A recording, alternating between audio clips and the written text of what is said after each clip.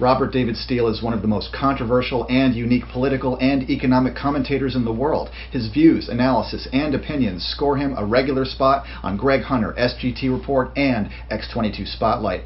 In this interview, he blows the lid on some very scandalous activities for the first time. Make sure you look at Steele's entire body of work, which includes amazing scoops, at an exclusive report we put together at portfoliowealthglobal.com/Robert. Go there now. Enjoy the interview. Welcome to this Leaders of Tomorrow Show special edition. My name is Michelle Holliday. Joining us today is a guest that we have waited for a long time to have on the show, Mr. Robert David Steele. There are so many things that I could say about his extensive body of work in going for the truth, weeding out corrupt politicians, and exposing big scandals. It's so important to really get a handle on Robert's past and current hot topics, and we have bundled them all together in one special epic report at portfoliowealthglobal.com/Robert. Robert is a former CIA case officer and CEO of the Earth Intelligence Network with an extraordinary perspective upon the Trump presidency and everything that has been swirling around it ever since he took office. Robert, welcome to the show. How are you today? Oh, I'm glad to be with you. Thank you. We are thrilled to have you and excited for this show. Robert, we want to start off with the Fed. We've seen President Trump antagonizing the Federal Reserve, talking about it as being the greatest threat to the economy, mentioning firing the Fed chair, which is unheard of politically, and expressing discontent and dissatisfaction with their performance. Trump is known for firing people whom he deems to be inefficient. He cannot get rid of the Fed, but he can nationalize it, according to some proprietary work that you have put together. But Robert, is that realistic? Well, not only is it realistic, let me point out that the Federal Reserve is not federal, not a reserve. It's a criminal organization that represents the banks. It is also bankrupt. Catherine Austin Fitts and a few other economists that I follow has done some great work. The Federal Reserve is bankrupt. And one of the things the president did recently was stop them from printing any more money. What we have right now is an economic crisis in the United States, and the president is doing everything he can to go toward a gold-backed dollar to recover some of the $43 trillion that have been documented as stolen from the public treasury by the banks with the collaboration of the Federal Reserve. Bottom line is the Federal Reserve president can be fired if the president puts enough pressure on him, just like we took out the IMF chairman. And in addition, the president can hire or can appoint more Federal Reserve board members so that they end up having a Trump majority. President Trump is in control. The Federal Reserve knows that. Excellent. Now, you mentioned that $43 trillion that is missing, unaccounted for, lost. Talk to us about how that could possibly even happen to taxpayer money. Well, when the president said that the system is rigged, he's absolutely right. And he's not only talking about the political system, he's talking about the economic system, the social system, the educational system, even the religious system. This is what we call the deep state. The deep state is not the same as the shadow government. It essentially consists of the banks at the very top, and then the corporations, and then the politicians who are bought. I've worked with congressmen and senators and staff on the Hill. The standard kickback in the United States of America is 5% of any delivered earmark. And the earmarks are still there, even though they pretend they're not. Furthermore, we don't do true cost economics. So what we have, I've just ordered a book that was written in the 1970s called The High Priests of Waste. The Department of Defense, for example, is 50% waste. This is absolutely documented. And corporations are making huge profits on waste at the same time that they're not being held accountable for delivering massive pieces of crap. The J-35 and the USS Gerald Ford do not work. They're unsupportable. They're unsustainable. They will not win a war. President Trump, God bless him, when he decided to send missiles toward Syria, He knew that it was a false flag attack, but he wanted to test our missiles. What he found out was that 33% of Raytheon's missiles did not work. So the next time Raytheon comes to sell me some missiles, I'm going to say, I'm going to take a 33% discount. Is that okay with you? All right. The system is really, the president is flipping the system, and God bless him for it. We're going to get to the bottom of this.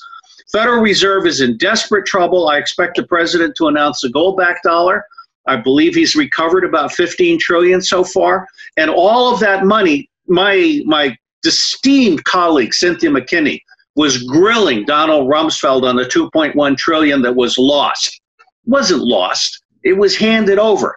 And if you add up interest and all of the other stuff that Catherine Austin Fitts and this other professor out in the West have done, it comes to $43 trillion. The president of the United States, with the proper forensic documentation, has the right to actually take possession of JP Morgan, Citibank, Goldman Sachs, and so forth.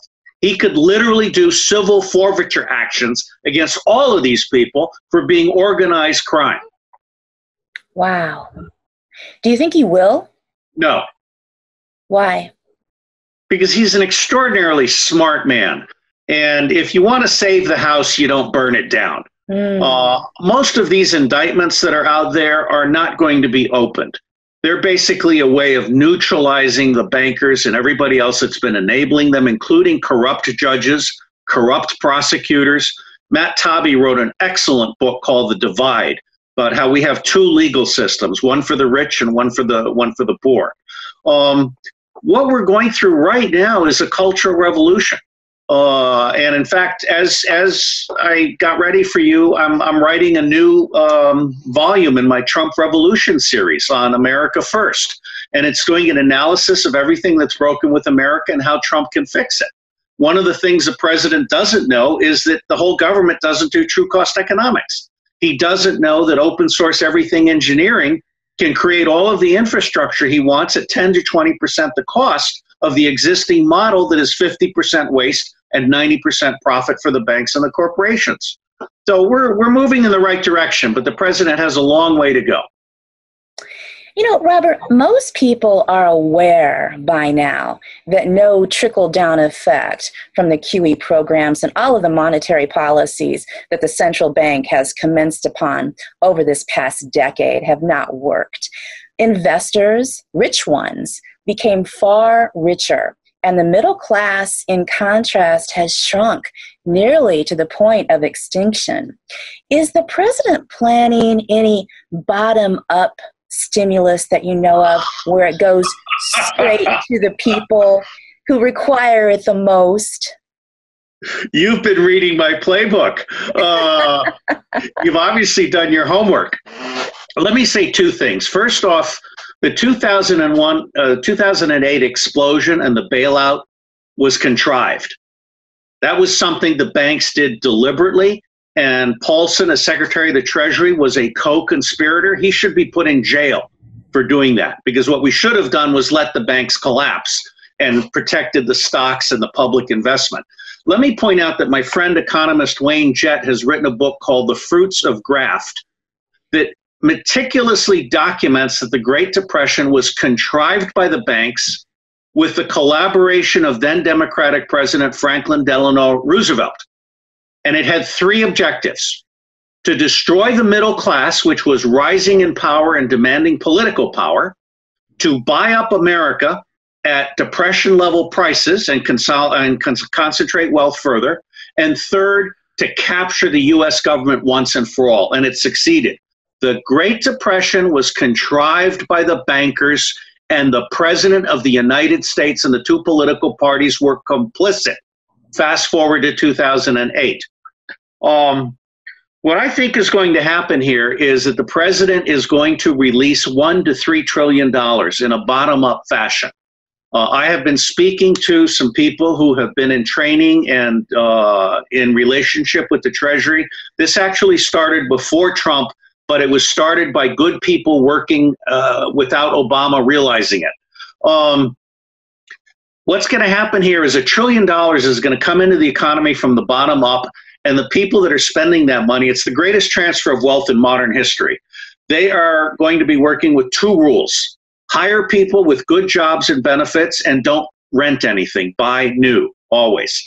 I think it's going to change the balance of power in the United States, and it's going to destroy the two-party tyranny, because what it's going to do is enable all of the people who have been shut out of the political system to realize that Trump is leading massive change. And if I can get him to do the Election Reform Act at the same time, then I think we'll see a completely new America the Beautiful that is going to go way past all of the ugliness that has been imposed on us so far.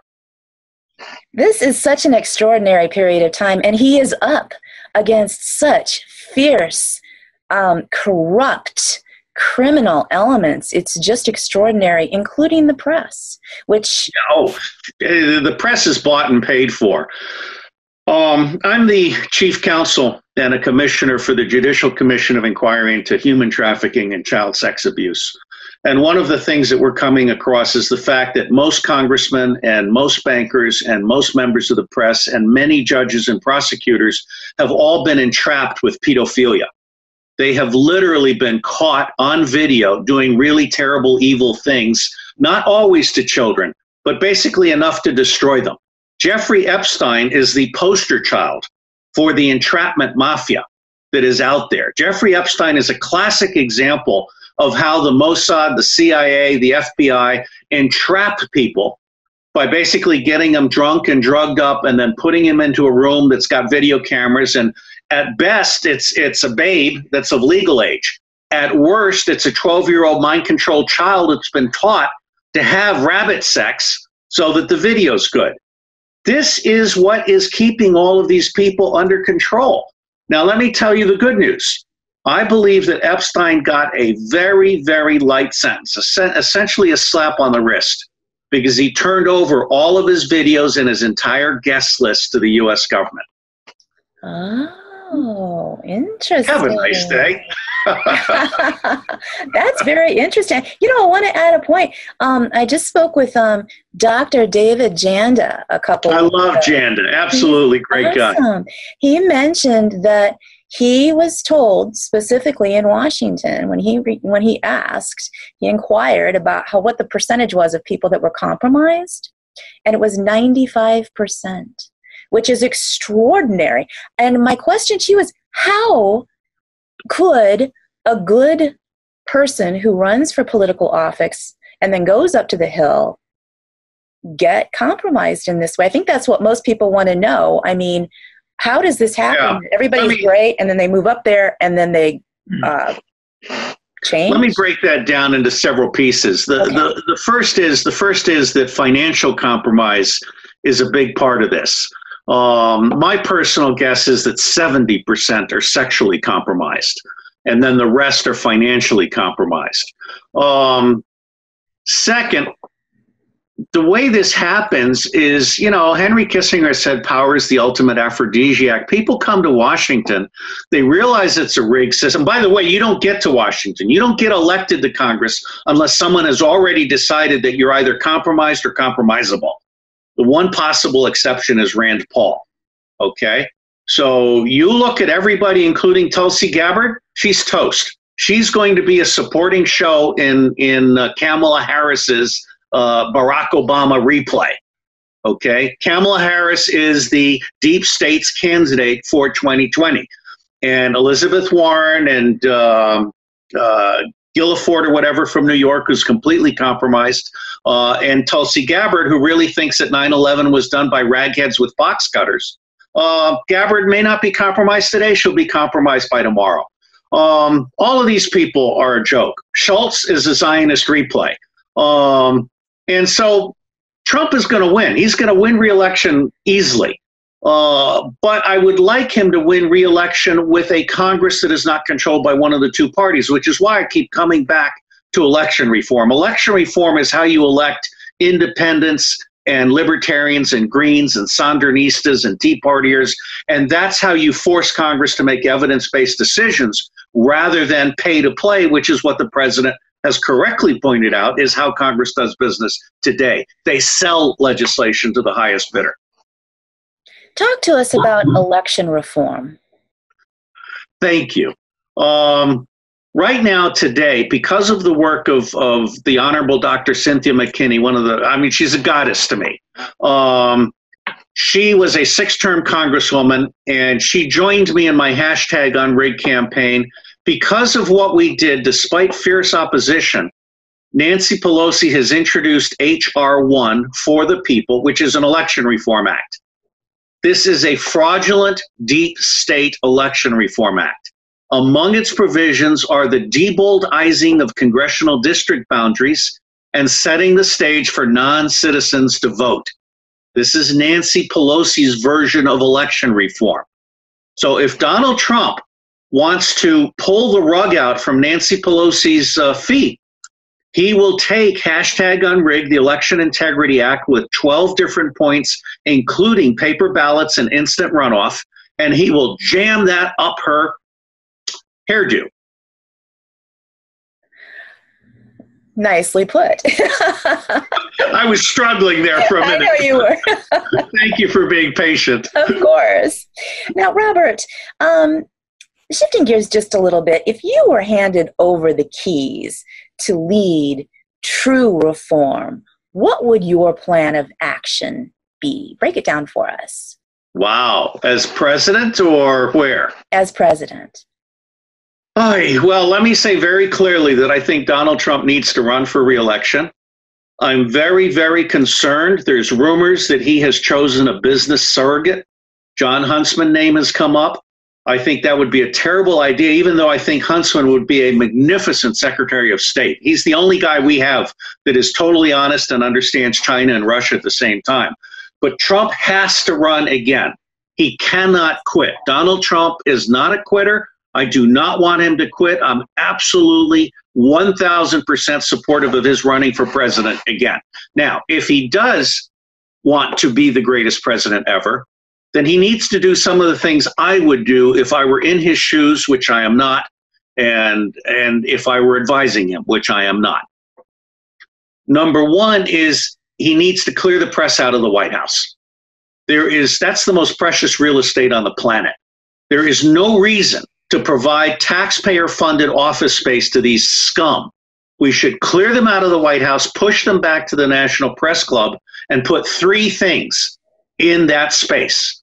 A grand strategy advisory group, perhaps led by General Tony Zinni, who's one of my heroes. An open source agency to give the president the 96% of decision support that he does not get from the secret intelligence community. And third and last, a Trump studio. He needs a 2-way channel. Just today, I'm reading about how Twitter has suspended all these conservative groups, and Google is manipulating searches, and YouTube has digitally assassinated thousands of conservative voices. The president needs to create a new social ecology, but it can't just be one way. It has to be 2-way. He needs to connect with 200 million American voters, and he needs a presidential dashboard that allows him to pulse them by location, by demographic, and by issue. And then if he has election reform, he has a Congress that is forced to make evidence-based decisions, not pay to play. No one party should control Congress. At that point, the president can articulate for America a grand strategy that starts with some things like secure the borders, end chain migration and this fraudulent birthright citizenship, which if you look closely, I have a shout out for Laura Ingraham. She's got it right. It was not intended for tourists and illegal aliens and diplomats. He needs to replenish the aquifers. He needs to give up half of the land that the federal government has taken away from our states and turn that into a new frontier. He needs to distribute the government. He needs to cut the government in half. He needs to close all of our military bases overseas. He needs to make every community self-sufficient. I'm a huge fan of Nicholas Taleb, who wrote The Black Swan and Anti-Fragility and Skin in the Game. And what he talks about is how when you create a massive complex infrastructure or structure that's governed from the top down, it becomes a house of cards. It's too easy to wreck it. But if you distribute power, if you distribute resources, then every state, every community is self-sufficient. And I'm huge on that. My bottom line is that Donald Trump has done a fantastic job of dealing with the 1%. He has not connected with the 99% and empowered the 99%. And that's the gift that I would give to him if he were to listen. That's an extraordinary idea, to have his own studio. It's where he can connect with the people, skip the news, because he's so brilliant when he's out amongst people giving speeches, whether it's supporting other candidates or whatever. He's so brilliant. But then when he gets into that sort of, I don't know, spirit-sucking realm, with all of those journalists around him and attacking him. Not just the journalists, his own staff are betraying him. I've got a lovely book review essay that reviews about 7 books, and I've written individual reviews on these books. And essentially, Donald Trump is surrounded by traitors. And these books have made it clear that Jared Kushner destroyed Trump's first year. He threw away the 12 volumes of transition team planning that Governor Christie oversaw, just because Jared Kushner hated Governor Christie. So Donald Trump began government on day one without those 12 volumes. He also, because he believed that he shouldn't anticipate winning, and so he made no preparations for staffing the White House, that allowed the Office of Presidential Personnel to be hijacked by the Republican National Council, which is not his friend. Republican National Committee. Reince Priebus has never been Donald Trump's friend. He's always been a best pal of Paul Ryan and Scott Walker and the Republican mafia. So even Donald Trump's secretary was spying on him for the Republican National Committee. Okay, and that's in the latest book by Cliff Sims, Team of Vipers. So I really think that Trump has accomplished 1/3 of what he could have accomplished if he had allowed Governor Christie to do his job, and if he had not corrupted the White House with his first daughter and Jared Kushner. Those two proved to be toxic, in combination with Steve Bannon and Kellyanne Conway, who is known as now as the leaker-in-chief, who is constantly bad-mouthing the president to the press. Donald Trump basically set himself up for not failure, because he is a force of nature. I mean, he is epic. Not only epic on the trail, but Jack Welch is quoted in Cliff Sims' book. Welch came out of a meeting with Trump and he said, "Say what you want about him. That is the first guy I've ever talked to that understands business. He's not a politician." God bless Donald Trump. Trump needs to be empowered. And the best way to empower Trump is to clean the White House out and start over. Excellent. Excellent. And, you know, it just illustrates that he's a force of nature. He's an incredible man. He's an incredible businessman. We are blessed beyond words to have him in that office. However, he can't do this alone. And I think our country, those who support him and see what's going on, really need to realize this, instead of, oh, President Trump will take care of it. Oh, I hope he takes care of it. We have to realize this guy seems like Superman, but he really needs the rest of us, right? I agree with you completely. There's too much complacency in America. And if I could make one wish right now, it's that you can get this video to Lou Dobbs, because Lou Dobbs is the one guy that Donald Trump listens to. And I would love for Lou Dobbs to understand these ideas, because you have to run America the way you would run a business, not a crime family. And right now, it's being run as a crime family, and everything the president is doing is effective in a small way. Washington Examiner did a list of 200 successes, but there's also a report card on Trump that I publish every once in a while. 1/3 green, 1/3 yellow, 1/3 red, and we can make it all green if we can give Donald Trump the staff and the support that he needs. Exactly. If we can all come together and make sure that it's not just one person that's a patriot in our company and we're all following him. We've got to all Congress needs to be flushed down the toilet, including most of the rhinos, Republicans in name only. And this is why election reform, #unrigged, becomes Donald Trump's magic sauce. If he does election reform, he will go from 27%, which is the number of eligible voters that elected him. He'll go from 27% to no less than 50%, perhaps even as much as 70%. If he puts libertarians and Greens and Constitutional Party and independents, I'd love for Lisa Montgomery Kennedy to run from Fox Business, as she's an independent. He needs to put these people into power, and he needs to gut the two-party. I have this horrible cartoon which shows an eagle with a Joker face and a red wing and a blue wing, and its claws in Capitol Hill. It says, one bird, two wings, same crap. That's what we have today. We have got to clean out the White House, and we have got to clean out Congress, and President Trump has the power to do both within 90 days. Wow. I really hope, as I'm sure you do too, that this comes to pass.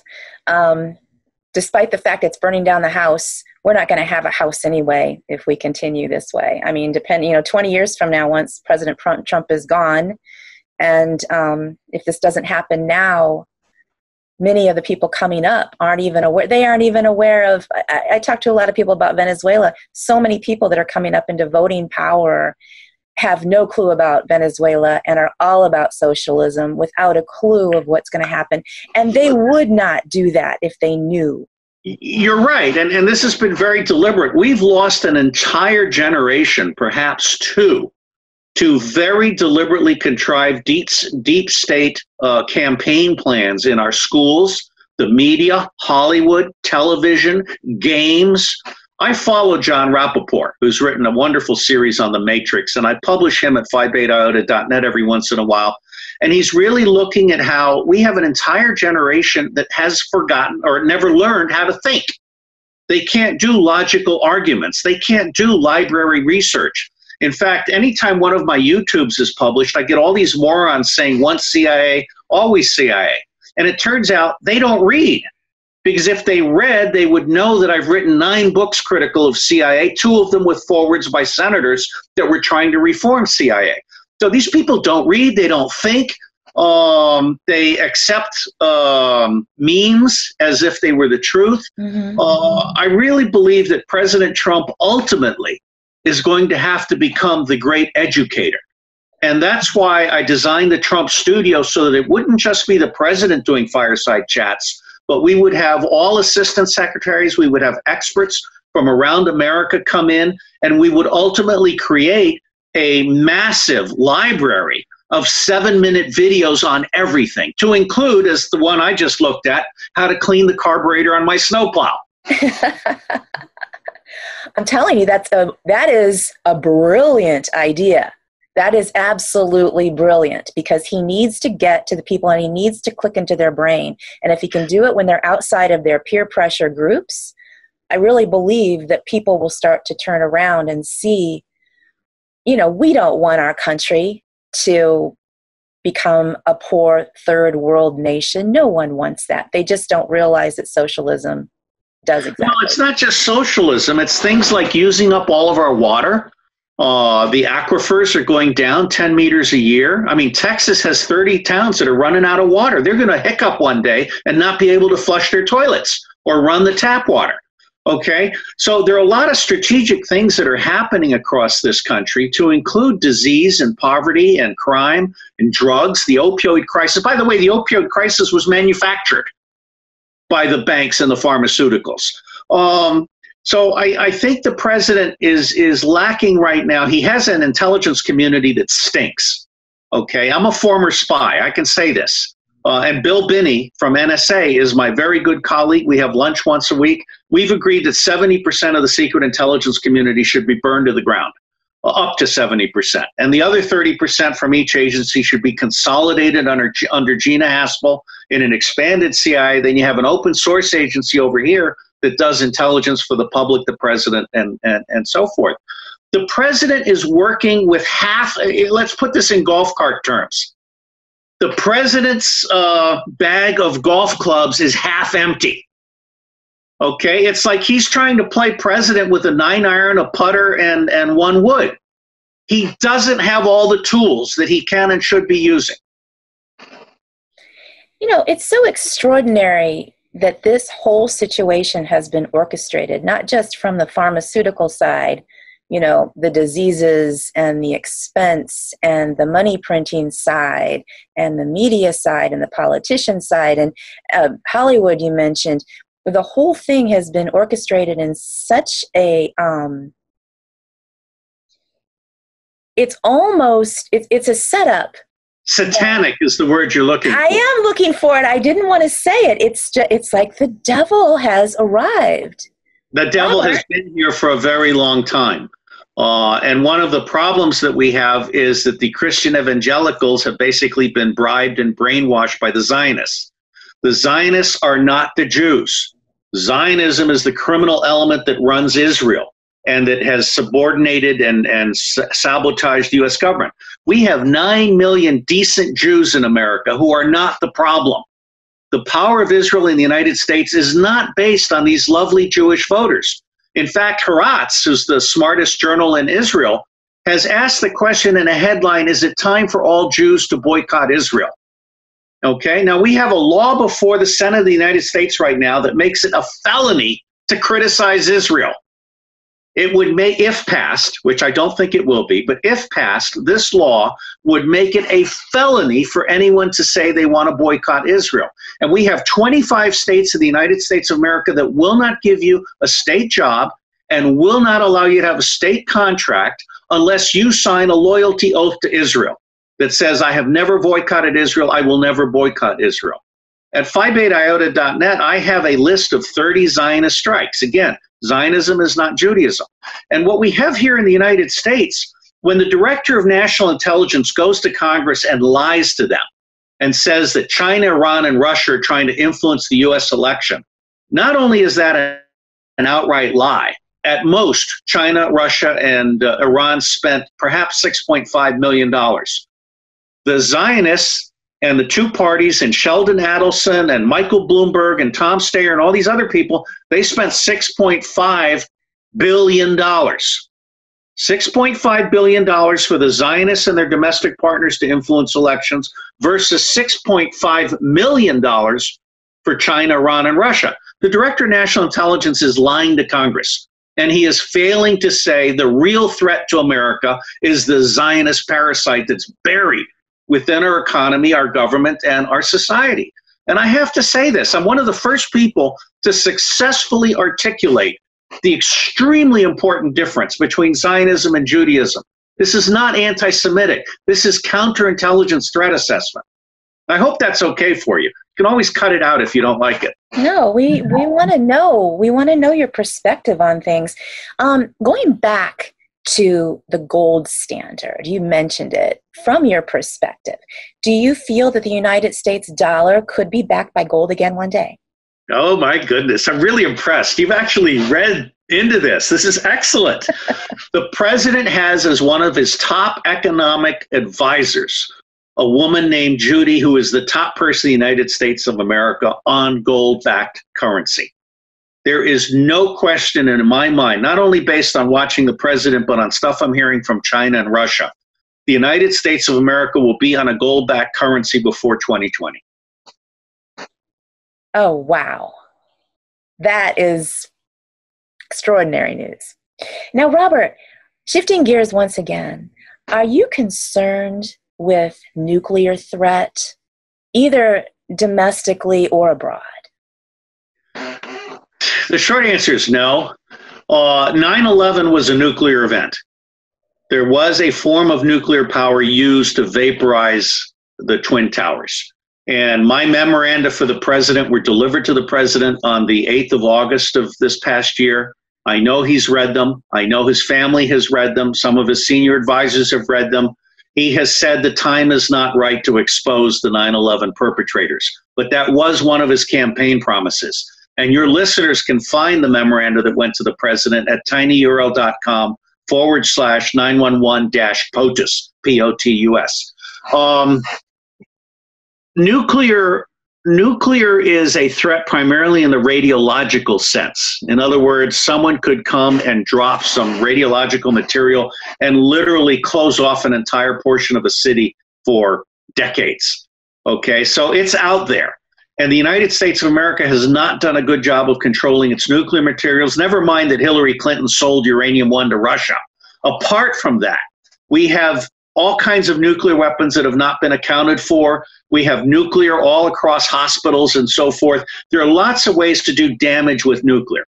But at the higher strategic level, the biggest threat to peace is the 200 nuclear bombs in Israel that the American taxpayer has paid for. It's not Iran, which is using nuclear for normal energy purposes.